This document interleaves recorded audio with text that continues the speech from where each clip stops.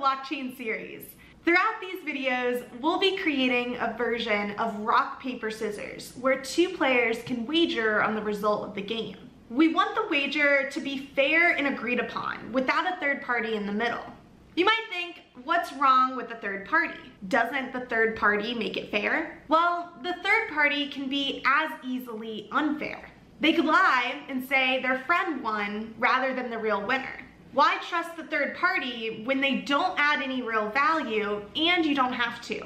That's why this application, rock, paper, scissors with a wager, makes for a really good application of blockchain technology. We'll start simple, and throughout these videos, we'll make the application more fully featured. I encourage you to follow along and copy over each portion of the program as we create it. You can also pause the video to experiment with your program and see how things go.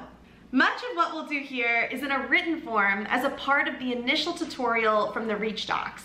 If you ever get lost or run into an issue with your code, there's also the Discord community where you can ask questions about your blockchain applications and meet other engineers. In the last video, we set up our development environment and got it ready so we could use the Reach programming language, the Reach platform, to create our decentralized app. If you do not have this set up, I highly recommend checking out the previous video where we set up our development environment. So here we have our index.reach file, or RSH file. It's in our tutorial folder, which is located on the desktop, inside a Reach folder, inside tut. Inside this file, we'll create the main export of our program. When we compile and run our program, this is what Reach is gonna look at and execute. We can create that export with export const main. And we'll be exporting a Reach program. We'll create that with reach.app, open close parentheses, =, arrow, open close parentheses. And we'll put a semicolon at the end. This creates a Reach app, and it takes in a function that has 0 inputs. That's why we see the open close parentheses without anything in between. This function is run by Reach. Anything that's in between the curly braces will get run as a part of our program. Don't worry too much about this code because it's just setting up our app for custom logic. It's kind of like the main function in Java. Now, since we're creating a rock, paper, scissors program, there will be 2 players. We'll call them Alice and Bob. We can represent these players as participants. To create a participant, we'll use the keyword participant and pass in Alice. We'll also have some logic associated with it, but we'll do that logic later. We'll also create a participant called Bob. Inside the curly braces, we have a to-do statement, or rather a to-do comment. These start with 2 slashes and denote little notes to the engineer working on the application. That's you. It allows you to add notes to your code as you write it, and it does not get executed by the Reach platform. Now, inside each participant, we'll create an interface that has a defined set of operations. These operations will allow the participant to interact with the program. In our case, it might be accepting a wager for the rock, paper, scissors game. It could also be revealing their choice of rock, paper, or scissors. Or it could be some other operation we might want the player to be able to do. We'll define what those operations are later, but for now, we'll leave a more specific comment. Specify Alice's interact interface here. This is their participant interface. We'll also need to do the same for Bob. Now, we want to reference these participants throughout our program so we can call upon them to do certain operations. In order to reference them, we'll need to store them in some way. We can do this using a constant. We'll store Alice's participant in a constant called Alice. Then we'll store Bob's participant in a constant called Bob. This way, anytime we want to ask the participant Alice or the participant Bob to do something, we can use the Alice and Bob constant names. Once we've set up the participants, we can deploy the Reach program and start doing things on the network. Later, we'll proceed with writing the logic of the program. To deploy it, we'll use the deploy function. Later, we'll proceed with writing the logic of the application. That's the rock, paper, scissors functionality.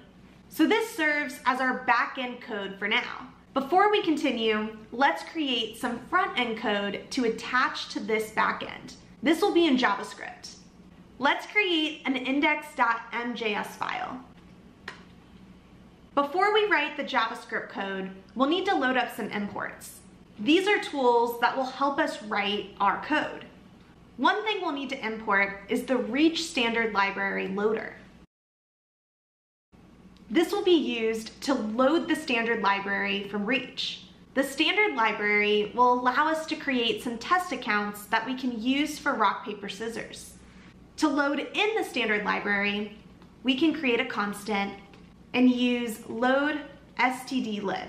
We're saving it as a constant so we can access the standard library later in our program.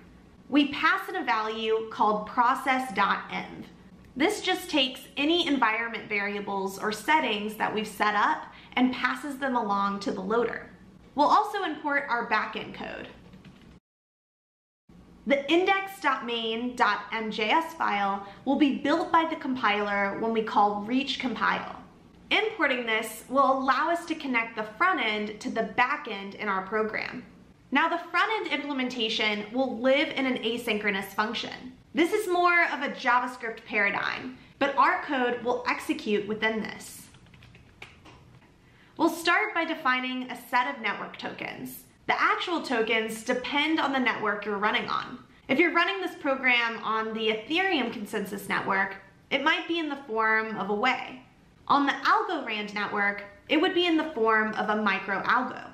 We can define these tokens by using a function from the Reach standard library. That function is called parse currency. We'll start off with just 10 tokens. Then we'll save these tokens and reference them as starting balance. This will be the starting balance for each testing account, Alice and Bob. To create these test accounts, we'll also be using the standard library, except this time we'll use the new test account function. Then we'll pass in the starting balance.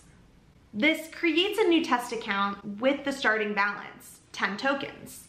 We'll create one for Alice, which we'll refer to as ACC Alice, and we'll create one for Bob, ACC Bob, with this same execution code.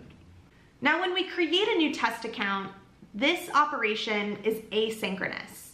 To prevent any operations from happening before these test accounts are created, we can use the keyword await. This will make the program wait until each account has been created before proceeding with the program. It's important to note that these are in fact test accounts. They will only work on the Reach provided developer testing network. They don't work on Ethereum or Algorand. You'll have to use an actual account for those. Now we'll use one of the test accounts to deploy the backend to the Reach developer network so we can run it. Let's deploy it using Alice's account. We'll access her account and deploy the backend. This will spit out a contract, and we can save it in a variable called CTC Alice. It's the contract that Alice created. To include Bob as a participant, we'll attach his account to the backend as well. We'll access Bob's account and attach the backend with ctcalice.getInfo. This will spit out Bob's contract. We'll save it as CTC Bob. Now we're almost done. We just have to implement how one user will interact as Alice and how the other user will interact as Bob from the front end. We can do this by accessing the backend's Alice attribute. Here, we'll pass in Alice's contract and an object. This object will define how the user will interact as Alice from the front end. We won't implement it yet, but we'll add a comment so we remember to implement it later. We'll also do the same for Bob. We'll access the Bob attribute from the backend and pass in Bob's contract. We'll also pass in Bob's interact object. Again, we'll create this later. Now both of these calls are asynchronous, but we'll want to execute them at the same time. We can do this in JavaScript using something called a promise. The promise will allow us to run each of these together. Then we can use the await keyword to trigger them. The program will wait until the backends are set up with the interaction objects and contracts before continuing. Now that's our implementation.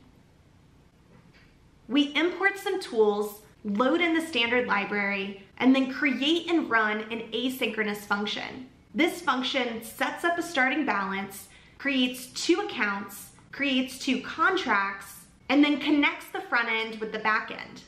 Let's run our program with the reach command. We can use the extension, reach run. And it looks like we have an error. Unexpected token, so that's usually a compiler error, and it's in our reach file at line 9, about 5 spaces in. So we'll go to line 9, and it's something with how we're setting up the participants. We have Alice and Bob. It looks like this comma should really be a semicolon. That should solve our issue. Let's run it again. We'll pull this up. Missing reach connector mode environment variable. We need to set this because reach needs to know what blockchain protocol we're going to deploy to. In this case, we're just going to use a Devnet. Let's use the Algorand Devnet. The Devnet is like a private local network. Here it says, Reach recommends adding this variable to your shell's profile settings. Let's run reach configure. Now since we don't have reach installed globally, we'll copy the path and then use configure.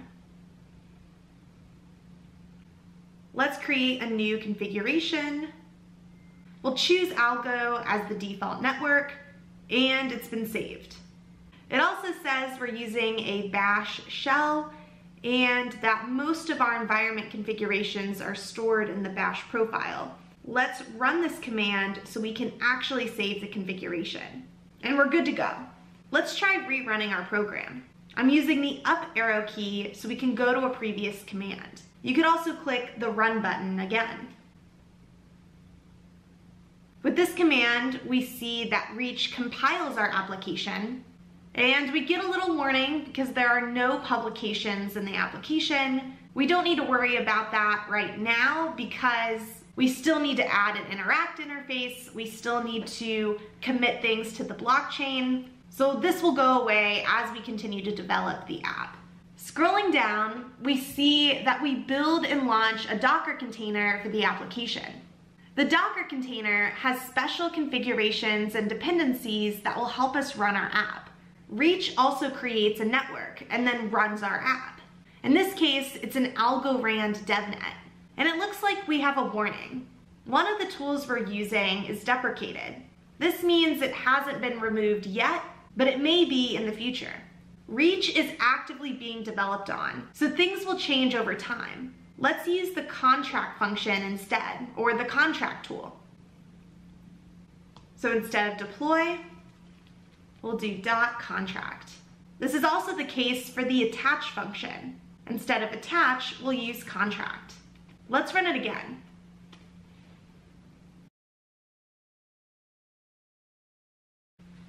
Our app doesn't do much yet, but it does do something. We've set up the scaffolding so we can add more logic for rock, paper, scissors. We've also written a program in Reach that generates a smart contract, as well as a backend and a front end. Then we used the Reach platform to test it and deploy it. In the future, you can automate this process with Reach and Knit. You'll end up with the same code we have here. However, walking through it and understanding it is essential to programming in Reach. Thank you again to Algorand and Reach for sponsoring the series. If you have any questions about blockchain development, please join me in the Reach Discord in the Days of Blockchain channel. In the next video, we'll implement the logic of rock, paper, scissors. See you next time, and happy coding!